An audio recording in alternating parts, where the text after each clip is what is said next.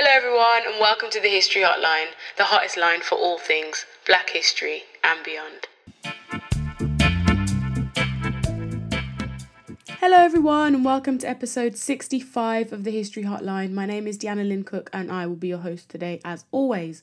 Now, carrying on the theme of thinking about Caribbean people in the United States in the 20th century. I didn't think this would be a series when I started it, but it kind of is. So if you haven't already, listen back to episode 63 and 64, as this is a continuation. You can listen to this one on its own. It stands alone perfectly fine, as do all podcast episodes on this platform. But however, I would say just to get the context, which I love the context, I just need people to know that historically nothing happens in isolation. Everything is as a result of something that's happened before, and there's no exception with this kind of thread of Caribbean people migrating to Britain, migrating to the US even. Wow, I'm so used to talking about Britain. But essentially, if you haven't listened back, listen. But if you don't want to and you're already here and you're intrigued, stay tuned. Now, today's episode will focus on the latter half of the 20th century, so the late 1940s, 50s, 60s, into the civil rights movement and kind of time period.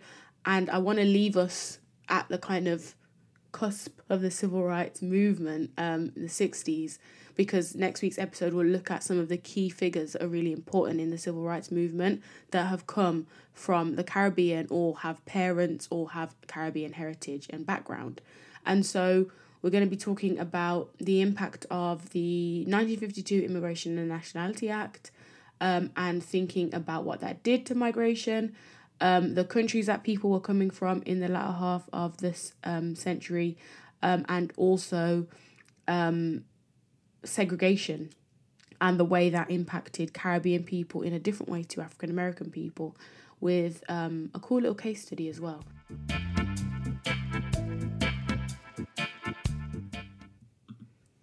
So during the Great Depression, migration out of the Caribbean broadly decreased, which is obviously understandable. The Great Depression was at the end of the 1920s, 1929, and spanned into the 30s. America struggled to kind of feed and, give jobs to certain Americans that were living in certain states. If you've heard of the Dust Bowl states, Texas, New Mexico, Colorado, Nebraska, Kansas, and Oklahoma, during the 30s, saw about 2.5 million people leave, migrating up north towards California in order to find work and kind of get themselves out of the extreme poverty they were faced in because crops were failing and they could not work as agricultural labourers and work their land. They faced discrimination once they moved north, poor wages, menial labour, and they lived in kind of shantytown, slum areas, on the irrigation ditches. That's a little bit of American history for you. There's a lot of great novels written about that time, The Grapes of Wrath being one of them. And when we think about that and the fact that, American people born and raised for generations there were struggling to migrate and were actually facing discrimination in places like California when they moved, because everybody was so fraught in finding work. The fact that then there were people potentially coming from overseas, that was just not going to happen. It was not going to work. So as you can imagine, some restrictive immigration laws came into place, and countries like Haiti, Jamaica, and Barbados actually saw immigrants returning to the Caribbean under repatriation programs. And these programs obviously would have supported their movement back to the Caribbean. Now, I don't know how widespread they were. I just know that they existed. Definitely something for me to look into further. I thought it worth mentioning the impact of the Great Depression on migration into America. Now, after the Depression and then World War II, America's economy expanded from the post-war boom. The 1940s then saw increased migrations to the US from the Caribbean in the same way that Britain did after World War II. Now, war is a weird thing. I always find it very interesting that war can really change economies based on the military industrial complexes that they create, and if you are a country that's producing arms that are needed during war, then you will be successful economically afterwards. You would have provided jobs for people during the time, people that wouldn't normally be employed, most notably women. That happened a lot in Britain, and actually was one of their claims for getting the vote when they did, because of their war effort and what they'd done during the war. It was then said that, they'd shown themselves to be responsible, amongst many other political, social, economic factors. But I always find it very interesting what war can cause. Of course, outside of the destruction, suffering, death, also the opportunities for different groups of people. Now, World War II, in terms of the Caribbean and thinking about Britain, it saw many men and women joining the service and becoming servicemen and women, whether that be in the RAF, the Navy, the Women's Auxiliary Territorial Services. And based on the skills that they developed during wartime, they were able to migrate to Britain afterwards, having had a bit of an understanding and an experience of Britain. Now, a similar thing happened because there were Caribbean soldiers stationed all around America during World War II as well. Most notably, actually, a lot of the women from the Auxiliary Territorial Service went via America to Britain to train and also to spend time there in service there. So it's quite interesting that some people then would have decided, instead of migrating to Britain, which was their quote-unquote motherland, they would go to America. We've mentioned before, geographically, it's a closer option, and they might have just seen that as a place that had more opportunities. The things with the Caribbean, and I think I've said it before, is migration is not uncommon there, whether it be migration from Caribbean island to Caribbean island or Caribbean country, not all of them are islands, or migration completely out of that region. It is very common, and I think the Caribbean is literally born out of migrations, whether you think about the original inhabitants, the Arawaks, who came from South America, who then set up shop, shall we say, in the Caribbean, in islands like Jamaica, and then the Europeans that migrated there afterwards, and then the enslaved African people that were forced to migrate there and live there afterwards. So if you think about the Caribbean, most of those countries were not inhabited by anyone or anything prior to the first people to settle there, the indigenous populations. So definitely something to think about when we're thinking about the Caribbean. People were moving out of the Caribbean, not just to America or Britain. In the 1950s and 60s, it was said to have been around 6,000 to 8,000 workers per year that left from Martinique and Guadeloupe and migrated to France. They were Caribbean islands that were colonized by the French. And then around 100,000 Surinamese people moved to the Netherlands between 1966 and 1975. Again, an island colonized by the Netherlands. And 295,000 Puerto Ricans moved to the US in around 1950. And as mentioned, 200,000 to 250,000 people from the Caribbean moved to Britain between 1948 and 1964, which we know all too well. Around 50,000 Caribbean nationals migrated to the US between 41 and 50, so that's only 9 years. Britain saw 250,000 move between 48 and 64, which is obviously a lot longer of a time period. But, people were moving is the point of this. And in total, over 4 million people left the Caribbean between 1950 and 1980. So the dates I've given you there, we've looked at the 40s, 50s and 60s, and that 4 million number is from 1950 to 1980. So you can imagine there is a lot of people moving, and migration it's not a big deal in the Caribbean, is what I'm trying to say, I think. Whilst we look at people moving to Britain, which was a big deal because it was kind of the first of its kind and it was so far away, but people in Martinique and Guadeloupe were going all the way to France. Do you know what I mean? So it's, not a big deal, but it's a big deal. Because historically it means a lot and it sets the tone for certain things and race relations and all that stuff. But my point is that it was something that was happening all over the Caribbean, to many different parts of the world. And then in 1952, there was yet another immigration act. My favourite thing to think about is immigration acts. The 1952 Immigration and Nationality Act, also known as the McCarran Walter Act, which changed the quota system that America had. And it attempted to reform immigration laws because there were criticisms that were really kind of dampening US international relations with other countries because their country were not allowed to migrate into the US in numbers that they might have liked. And so this act kept those kind of quotas in the quota system.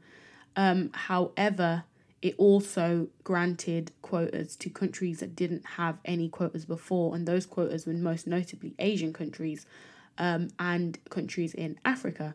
And it removed the racial restrictions on citizenship by naturalization. This was kind of seen as like a symbolic gesture. What's significant, still symbolic, because 85% of immigration quotas were allocated to Western and Northern Europeans, while Asian countries in kind of comparison had really small quotas, as did Eastern European countries. And Japan probably had the largest quota, and it was like 185. Asian migration was seen as a kind of, I guess it was, now we look back at it, it was the problematic thing about this act because it was the only like population group, Asian people, that were tracked by race. And their overall cap was 2,000 per year by the Asian Pacific Triangle restriction. So every other quota was given to a country. So it didn't matter what colour you were. It was, if you were coming as a British citizen from Britain, that was a quota for that. If you were coming as a Kenyan citizen from Kenya, that was a quota from that. It didn't matter if you were of, black, white or Asian background. Whereas when it came to Asian countries, they weren't tracked by country per se. There was this Asian Pacific Triangle restriction, which was capped at 2,000. And I think, assuming if Japan had 185 people, it was like broken down into each country. And so this was seen as very problematic at the time. Obviously, looking back, it still is. It most definitely is, especially in the kind of context of the Cold War that was happening alongside at this time in the 50s. There was a lot of tensions with the Soviet Union, with China, and the US, Britain, France, and those kind of allies on that side of the world. So the law remained discriminatory, let's be honest, in the eyes of many. And actually, President Harry Truman vetoed the law because actually, and interestingly, the limited provisions it gave for refugees. However, Congress overturned it. And it went through anyway. So it's interesting there, the division of what the president wanted and what Congress wanted. So this law goes in, and this means that for our Caribbean people that we're thinking about today, migrants from the British colonies were no longer included in the British quota. Each, like Jamaica got a quota, Trinidad got a quota, Guyana got a quota, for example. But it meant that they were limited to only maybe 100 visas annually, which was down from 1,000 during the 1940s. So essentially, this is restricting immigration. Shall we say that, for Asian people and for Black people, but in different ways for each type of person. Some historians will say the act is racist. As I've said, it's been seen as discriminatory and problematic, and I would probably agree, because it reduced the influx mostly of Asian immigrants and Black Caribbean immigrants and Black African immigrants, even though they would have been allowed to move to Britain, because under the 1948 Nationality Act, that meant that they were now citizens of Britain. And so this is where we kind of see a shift of people moving to Britain in much larger numbers than they do to America, because it's, even though it's geographically closer and probably easier to move to America, legally, visa-wise, it's way easier to move to Britain. And this is where we see this shift, which is quite interesting, because before that, the large numbers of people from the Caribbean migrating weren't into America, not to Britain at all, pre-war and pre this 1952 Immigration Act. So, yeah, I find that act interesting because it's very, should we say it's very blunt in its racism, because it's literally saying we're going to make these numbers smaller for the Black people and Asian people coming, but people from Western Europe, Northern Europe, you're free to move, even though, technically speaking, Western and Northern Europe, they had colonies in all these continents and areas, and the people were citizens of that country. So Jamaicans are still British citizens, and I'm calling them Jamaicans because that's where they're born, but they're still British citizens because of the Nationality Act, but can't move to America as a British citizen. They are moving under their colony quota, if that makes sense. I really hope it does. But essentially, seen as discriminatory, seen as racist, I would agree. And also, it did mean that a majority of the people migrating would have already had to have relatives or family residing in the US. And the majority of these people were in New York, as we've mentioned in the past episode. So that act also had a clause in it that you could move to join a family. The act was said to be trying to unify families that were split up otherwise because of migration. So, for example, if a father had moved prior to the US, his children could now move, and his wife, for example, and his family, in order to unify families in America, which is interesting. But it meant that people that already had connections to the US would have been the ones that were easily able to move, as opposed to people that had no link there already. But as I've mentioned before, immigration continued to grow, and people were still moving from different parts of the Caribbean into America. Now, notably, the Cubans were moving, and immigration from Cuba, I think, was very notable because of the Bay of Pigs episode and the Cuban Revolution that happened in 1959, that, as you probably can imagine, needs a whole series of episodes to actually get into. But people were migrating from Cuba to Florida, so close. You could probably just fly. I mean, if we had wings, you could just you could long jump over the waters from Cuba to Florida. I am joking, but it is very close. It's probably the closest Caribbean island to American state. I'm going to check that. Hope the tension didn't kill you, but I was wrong. In fact, Havana to Key West is very close. Key West being in Florida, like right at the bottom, and Havana being kind of at the top middle of Cuba. However, there is a really small island called Bimini, which is even closer to Florida, and the Bahamas are actually also closer on the eastern side of Florida. Because obviously Florida has this really long horizontal part that's in the sea that goes above Cuba, but is west of the Bahamas. I am really bad at geography, I'm so sorry, but I really needed you to know that it's very close, and you can just get a boat or a short flight. Bimini has an airport as well. I've learnt so much today about these smaller islands. I wonder what Bimini's like. I'm going to do some research on that later. If anybody is from there, then hello, howdy do. And if anyone's ever been there, then please let me know. I'd love to know more about this intriguing place I've just found. Just a disclaimer here, Havana is not in the middle of Cuba at all. Please ignore me. I have a map in front of me and I'm still getting it wrong. So just ignore that whole section of geography. I promise to never, ever try and speak about anything geographical ever again on this podcast. My apologies. Anyway, back to the history and migration, things I know something about. So, as I said, migration was increasing. Immigrants from Jamaica, for example, increased from 9,000 to approximately 75,000 over this really big time period of the late 20th century. Places like New York, New Jersey, Connecticut grew significant Caribbean communities, expanding the Caribbean professional and business communities there. And this was kind of all the way up to 1970. As we've mentioned before, New York being a key place for these migrations. It continues to be so. And, on the eastern side of America, I know I said I wouldn't be doing any more geography, but I know that New Jersey, Connecticut, New York are all sort of close to each other on the East Coast. I know that much. So those areas were growing in numbers. And this kind of takes us nicely up to a point of civil rights and segregation. I say nicely, they weren't nice things, but it was a nice lead up. So some migrants settled in the South, most notably Bahamians in Florida. As I said, maybe the geography's paying off. It's super close. The Bahamas is so close to Florida. It really is. No lie. And so they would have migrated there. However, the South, civil rights, segregation, Jim Crow, not good, racism. And so they would have been exposed and traumatized by racism and the atrocities that were a result of racism in states like Florida, and maybe less so in some of the northern states.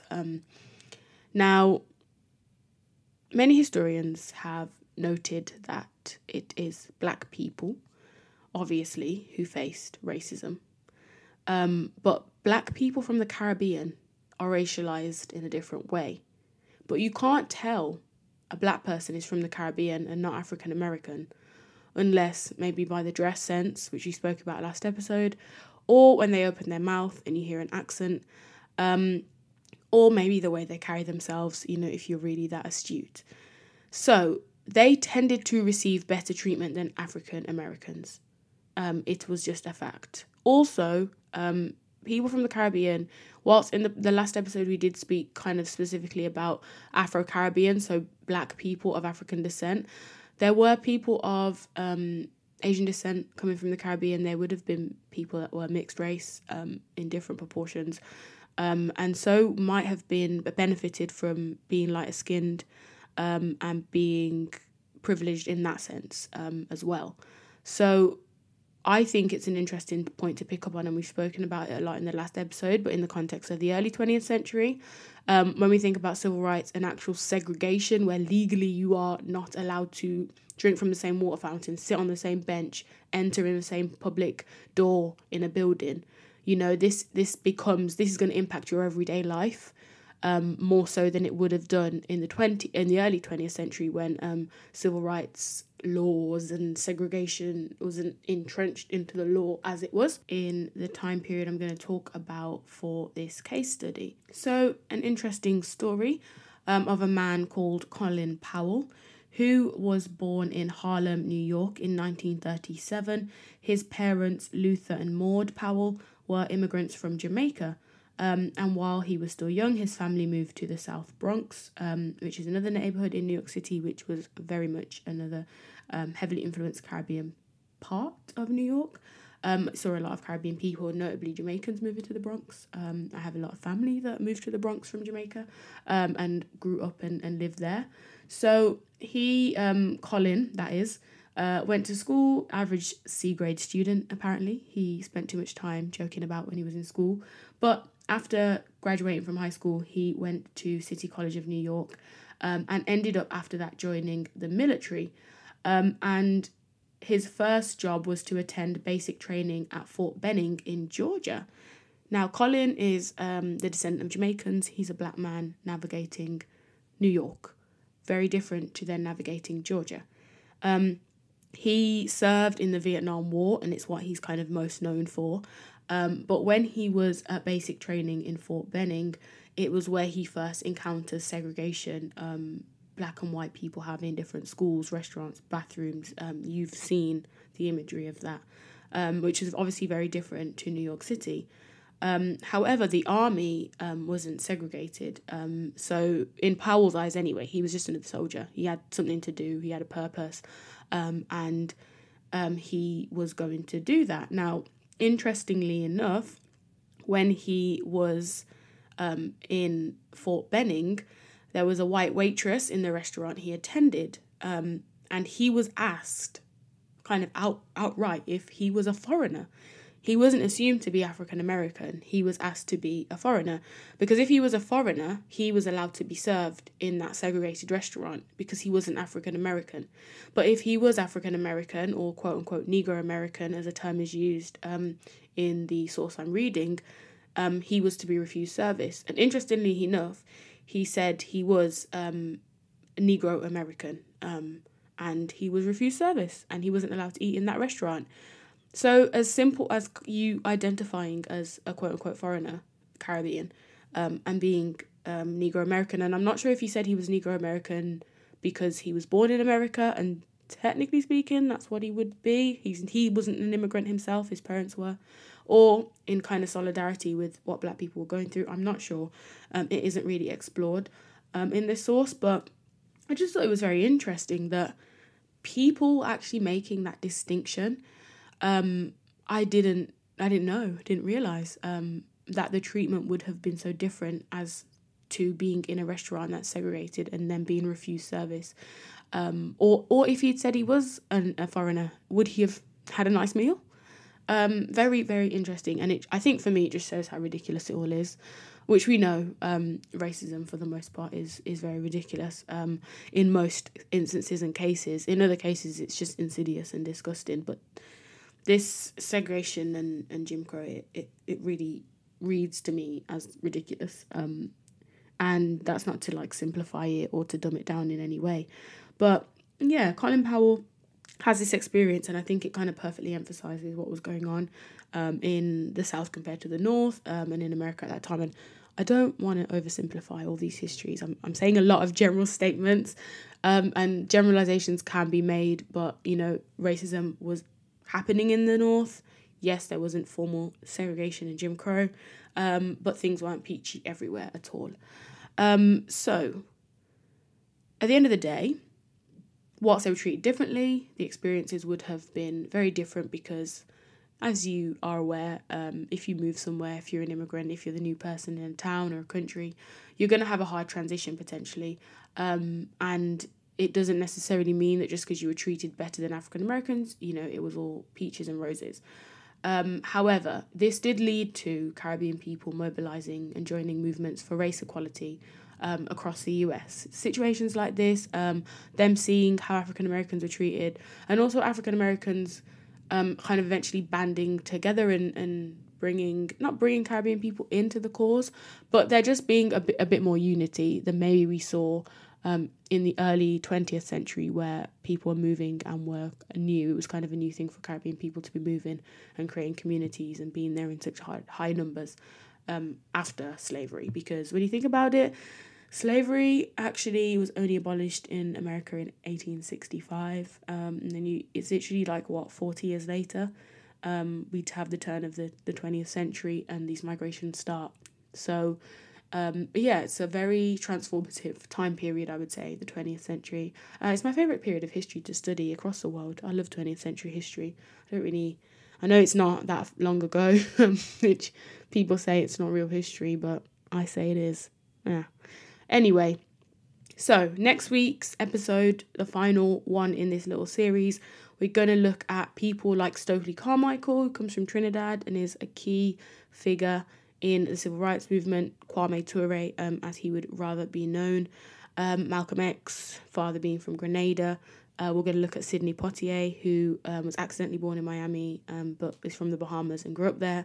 And just people that contributed to America during the kind of 60s, 70s and 80s. So I hope you have enjoyed this episode, and I hope that you will be joining me next week to find out a little bit more about Caribbean people in America. Then we're going to jump on a plane, or we're going to do a little long jump over the water back to Britain, and think about some more instances of Black British history. I've missed it. I think we need to come back soon. So thank you so much for listening. Have a wonderful week. Goodbye. Thank you for listening to the History Hotline. If you've enjoyed this episode, please tell a friend to tell a friend. To continue the conversation about Black history, head over to our social media platforms at The History Hotline on Instagram and at The History HL on Twitter.